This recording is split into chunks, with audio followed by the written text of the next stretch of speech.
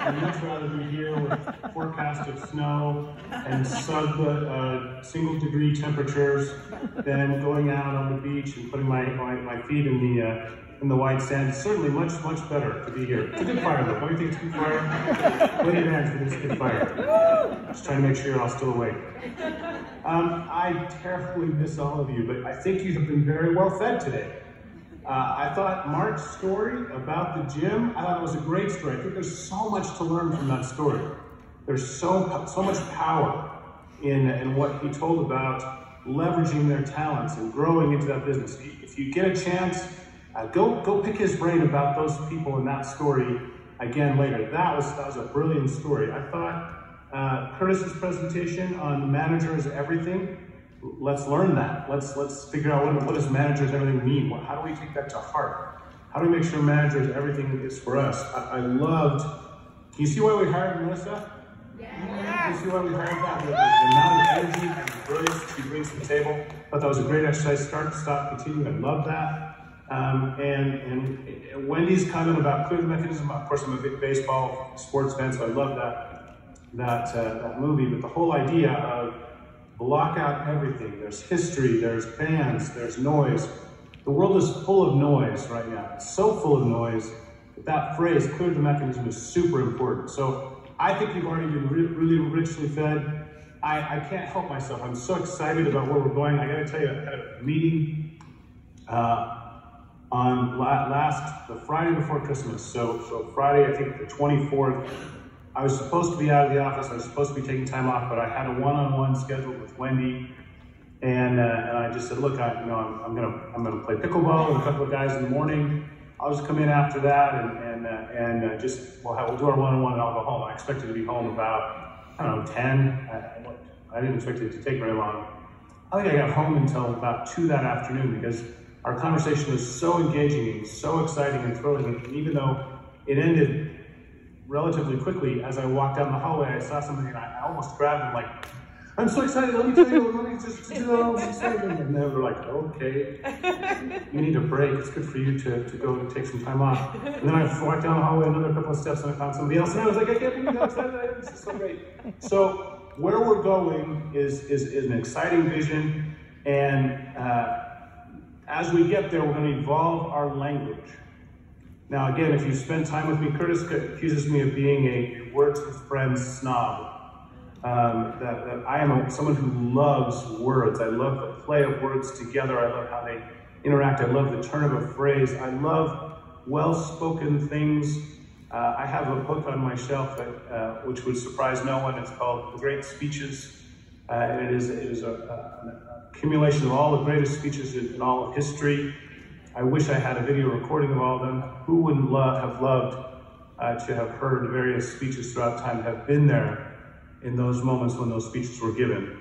So I love the way phrases and words sound. And so there's some phrases that if I were the sole judge, I would want to eliminate from the world that we live in, the world of Singular. For example, how many times have you heard a phrase similar to this one? Is this a pyramid scheme? If it were up to me, I would eliminate that phrase. I hate that phrase. There's nothing about that phrase that I like. I want it to go, it's typically followed with something like, because, you know, I watched Lula Rich and I know everything. No, you don't. And there's nothing about that phrase that makes sense and has any bearing on who we are and what we do at Singular. So I hate that one. Here's another phrase that I hate. You know, I'm very careful about what I put in my body. Now, that's true for some people. Many of the people, however, who said that to you just now, just got finished eating a Taco Bell. And there's nothing at Taco Bell that's actually human, or for human consumption. I'm sure that there's something in there that we're allowed to consume. But the Taco Bell is not about the great ingredients, right? You know, you never hear them say, better ingredients, better tacos, Taco Bell. That's a different company's slogan. Because what happens when people say is, I'm very picky about what I put in my body, what they're trying to get you to do is to go through all the ingredients for them. I want to stop that. I would like us to stop using some phrases too. Here's a phrase that I would like us to stop using. Anybody can do this. Why do you think I want to stop using that phrase? Anybody can do this. Well, the reality is, what you really mean is there's no barrier to entry for anyone to try this. But that sounds clunky. Nobody says that to people. Oh, let's talk about barriers to entry to your business model. Nobody talks like that. So when we're talking about anybody can do this, what you're saying is, look, everybody has a chance. Everybody has an opportunity. But the reality is, it takes certain kinds of people to be really good at this. And you know this because you've had people who want to try this and struggle. And you yourselves have demonstrated that you are the kind of people who can do this. But the zeros in your back office indicate not everybody is. So I would rather say, I can help you. I'd like to replace the phrase, look, come do this. Anybody can do this. I don't want that to go away. What I'd like to have the phrase is, come do this, I can help. That phrase, I can help, should be part of everything that we do. Yes, you can do this, even if you don't know you can, because I've been where you're going, I can help. I know where the rocks are. I know where the difficulties are, I can help. So instead of saying, look, anybody can do this, makes it sound like it's easy, makes it sound like it's oh, come on, this is a snap, anybody can do this. No, anybody can't. Everybody has the same opportunity, but you can do this because I can help. I'd rather have that phrase be used instead of anybody can do this, the phrase I can help. Here's another one that I'd like to do away with. And this is not gonna make Curtis very happy because he likes this phrase. I don't like, well, it's just a word. I don't like the word duplication. Duplication, why don't I like the word duplication? Well, who can duplicate you? The problem with duplication is that you're part of the equation. Why don't you look around the room and look at some of the truly rock stars in the room and look and see who they are and think to yourself, am I that? That's a daunting question. Imagine if you look over at Cynthia Evans and say, can I do what Cynthia does? Have you ever watched Cynthia Evans cold contact somebody? I had the opportunity to sit next to her on the boat that takes you, I don't know what it's called, the boat that takes you from the cruise ship to the shoreline excursion, the launch, whatever it's called, the transport boat. And she reached out to a couple that was sitting there next to us, and within minutes, instantly, they were best friends. And by the end of the cruise, the person had signed up under Cynthia, and they were thick as thieves. It was amazing to watch. I sat there almost with my jaw on the floor. And I thought, this is why she's so good at what she does. She can warm someone's heart to her and her husband and to the business opportunity like no one else. Can you duplicate Cynthia? Can you do it? That's why I don't like the term duplication. What I'd rather use is I'd like you to get in your head the concept of leverage. What does leverage mean? Leverage means instead of saying, I have to be Cynthia, I have to be other people who are great, I have to be so good at boards as Danielle is, I have to be so good at Facebook Lives as Ursula Myers, I have to be so good at and so on and so on and so on. Instead of thinking that you have to be all things to all people because you're trying to duplicate, what you simply have to do is say, I'm going to leverage my talents. I'm going to help people who have other talents be part of my team. This is a team-based business. This is not an individual business. This is a team-based business. This is why we call it network marketing. It's network for a reason. You need to build a network. So go get your network. Go get your teams. Don't try to duplicate Cynthia or Ursula or Danielle or any of the other leaders who are so brilliant because you're not them. You're you. You have your own set of talents. You have your own abilities to bring to the table. So when we're talking about duplication, yes, we're talking about taking simple things and making them duplicate, but don't forget, you're part of the equation.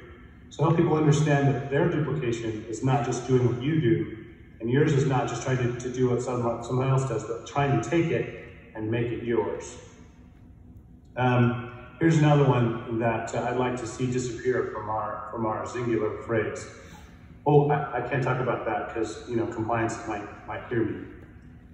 I understand where that's coming from. Here's what I want you to replace that thought with. Tell your story, publish how your story made you feel. Think about that for a minute. Tell your story, but publish how your story made you feel. A problem that we have is publishing things that make the governing bodies nervous. They have all kinds of work for this. I'm not going to go into this, but I want you to understand, of course you can tell your story. Tell the truth, tell it factually, but tell it, don't publish it. Does that make sense? You talking to your friends and talking to them about your life is totally reasonable because you're not setting an expectation that this is everybody who does this. This is you telling your story. But as soon as you publish it, it becomes an expectation that everyone can reach the same levels you've reached or have the same results you've had. That's when it gets to be problematic. But publish how your story made you feel. Man, I've been part of Zingular for 4 months now, and I feel amazing. I've lost some weight, I've got more energy, and I've found a community of people that I love. You know what? If you're interested in that kind of thing, let me reach out to you and tell you how I got to where I've got. Now you're talking. Now you said something that you can support, and you can reach out to them in a way that's more direct, and you can tell them your story, because telling your story truthfully and meaningfully in a more private setting is perfectly acceptable. But publishing that story can get us into some trouble. So I'd like to get out of the fear of, oh, I can't say that. Yes, you can. Just you can't publish it. There's a difference. Share your story. Share it truthfully. Make sure you're telling the parts of your story that are true to you, and then make sure that what you're publishing to the world is the way that your story makes you feel. Here's another phrase I'd like to eliminate, and I'll tell you what I'd like to replace it with. The phrase is lead with the business. Now, you heard Mark say we need to help find more business people. You heard Curtis say we need to find more enrollers, we need to turn more enrollers into more managers. Man, that sounds like leading with the business to me. But here's what leading with the business sounds like to someone else. It sounds like you're trying to push a business opportunity on them. I'd rather you think about this phrase instead. Run a business. When you think about leading with the business, that's a sales technique. When you think about running a business, that's you being the CEO of your own business. You are the CEO of your business. You have a business in your home right now. It's a Zingular business with your name on it. It's you own it. You can sell it. You can bequeath it to descendants. You can it's yours, right? It's a business. Think about it like a business. So here's some phrases that we use in business that I'd like to suggest you maybe incorporate into your business. One of them is this: what's the highest and best use of my time? Is this thing I'm doing right now the highest and best use of my time? You just had a great exercise, right? The start, stop, or stop, start, continue, right? COVID. Excuse me, just a second. I haven't talked this much in days.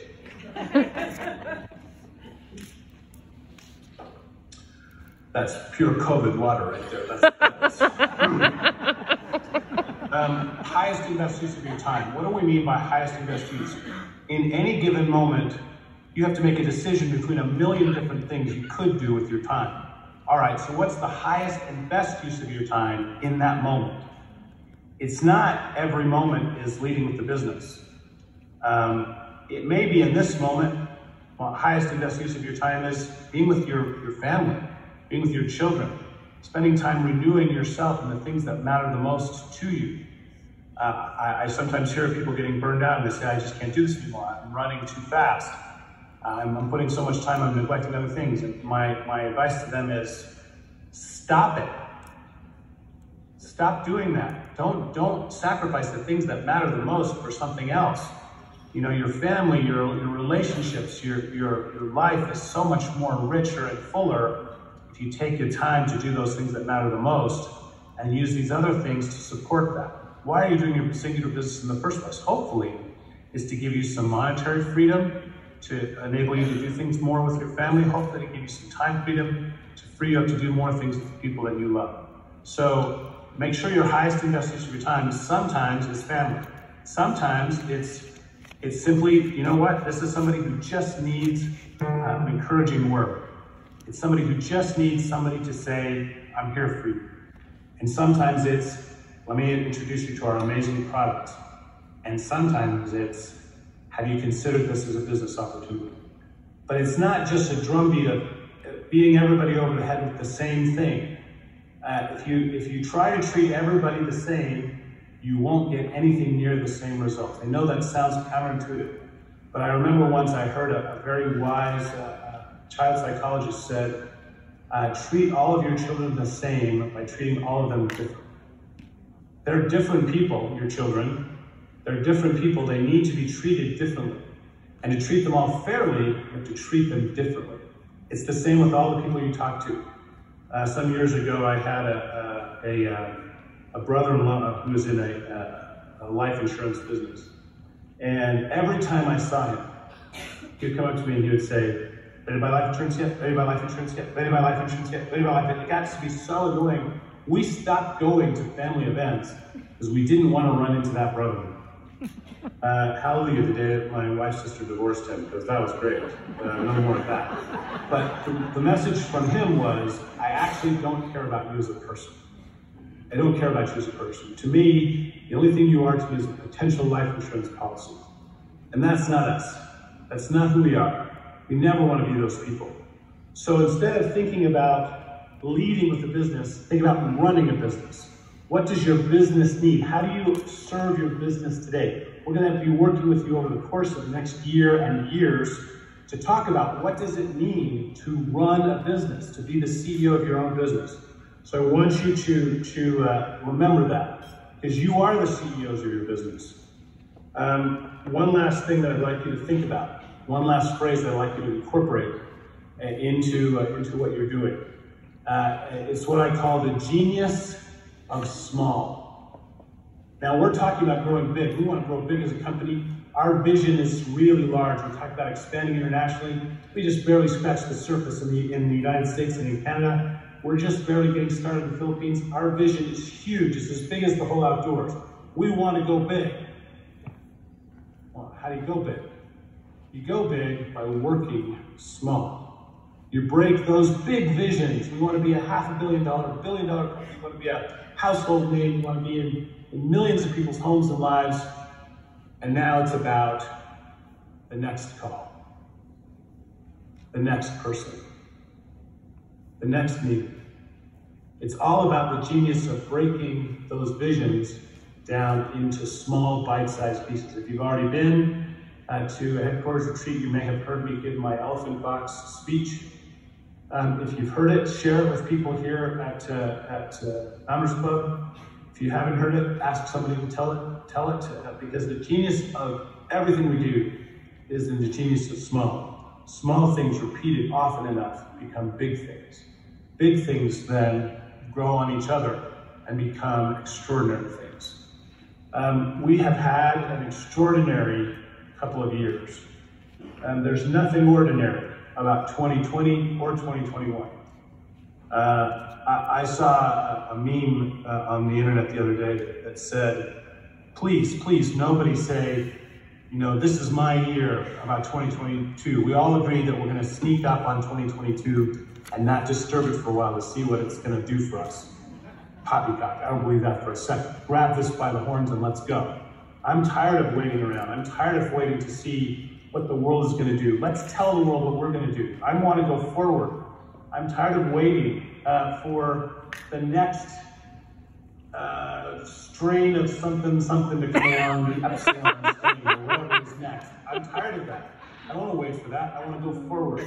I don't want to wait to find out what the economy is going to do. We're going to move independent of the economy. We're going to move forward despite inflation, because we have something that people need in their lives. They need better health, and they need a business opportunity that doesn't depend on the rest of the economy. It's independent from the rest of the economy. It's one of the powers of our business model. I'm getting worked up, which means I'm going to start coughing here in a second. I love you. As Curtis said, it really broke my heart. I tested positive for COVID on Thursday. It just isn't in the cards for me to be able to make it even part of next week. I'm still symptomatic, and so they say you're supposed to wait, depending on which website you read, anywhere from 2 to 7,200 days after you have symptoms. And so I'm not going to make it down to the Dominican Republic, but I want you to know how important you are to me.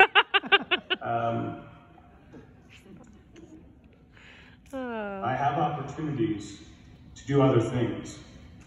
I come across my desk from time to time. I have people who say, don't you miss being back at the White House? Don't you miss being back in Washington? And the answer is, I do miss it. I love that. But I don't miss enough to skip this. This is life. I love what we do here. This is who we are. And so those opportunities come and I smile and I say, thank you very much. Let me tell you what I got to do today. And every day I get to tell them something that's meaningful and worthwhile to me. That's what you bring for me. And not being with you is very, very hard. So with that, I love you. I'm so excited by what the future is bringing. I think we have an amazing team. I'm so excited for this new distributor success team under Melissa's leadership. I think that will be outstanding. God bless all of you. Thank you very much.